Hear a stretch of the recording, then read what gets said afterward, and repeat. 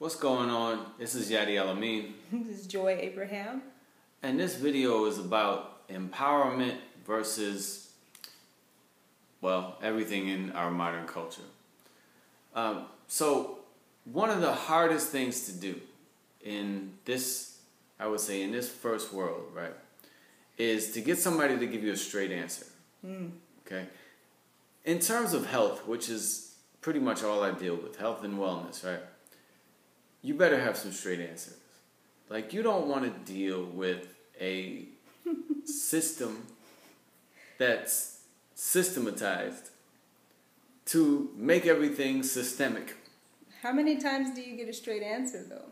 You go to whoever. It doesn't, and I'm not talking about Western medicine only. I'm talking about, alternative care, whatever. Somebody, you say, well, okay, this is what's going on, what's wrong with me? Now, the person who makes the decisions, the doctor or the therapist, isn't somebody you get to sit and talk with. They just come in to do the work. When you call, you're talking to a secretary, or you're talking to an assistant, or you're talking to a company that leaves messages, and the decision maker will call you back. I was sick, very sick, and so sick that I didn't have any more patience, and I really didn't have the time to wait for a decision maker to call me back. So I became the decision maker.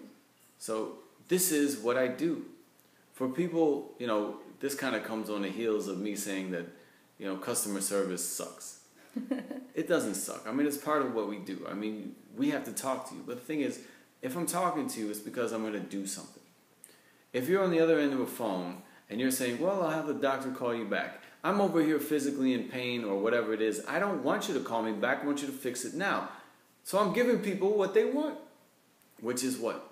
The ability to do something, which is power. It's power in actual definition is the ability to produce work. So are you making them the decision maker themselves? I'm helping them make those decisions based on things that help. If I do something that doesn't work, it's not helping, right? If I do something that does work, it is helping. If you can feel a measurable difference, then it's helping. And now you are in a position where you can decide to do it, So it's not that I'm making decisions for you. I'm just giving you something to decide instead of do I depend on this person or that person. That's empowerment. Now the whole system of economics and everything else is just set up to where you don't grow anything. Your country doesn't grow anything. You don't know anything. Somebody will call you back. Who knows? I'm so vehemently opposed to this because it's so disempowering.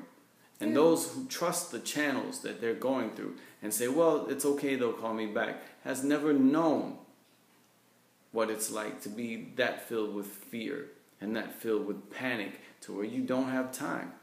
When you make a 911 call, that's an instant gratification, right? No. Somebody is filtering what you're saying and relaying it, and you're going to have to explain it to somebody else. The people who do something, that's who power belongs to. So if you do something yourself, are you empowering yourself? Yeah, I think so. I think you are empowering yourself. If I give you the ability to understand your own condition, if I help you refine your own ability, and I help you refine your own ability to fix it, I feel like that's empowering. If somebody says, okay, I need help with A, B, and C, and I've got this scheduled for you. It's not you scheduling that gets it done. It's the person who comes out and does it. And usually because I'm in a physical service, I work for the people who are busting their behinds trying to do the things that you make phone calls for. The technicians, the service people, the people who do manual labor. Those are my clients. I do have clients who work in middle management, that kind of thing. But honestly, they're not the ones that take it as seriously. They think this is some kind of elective, fun thing that they do. The people who are the most dependent on it, they need that power because they can't deal without it. So, yeah, I have a strong opinion about going through a system. My body has systems. It has 7 of them. And if I don't understand the systems, I don't need another system set up to explain somebody else what I don't understand about myself. So you're saying an external system is not going to help you understand the internal systems?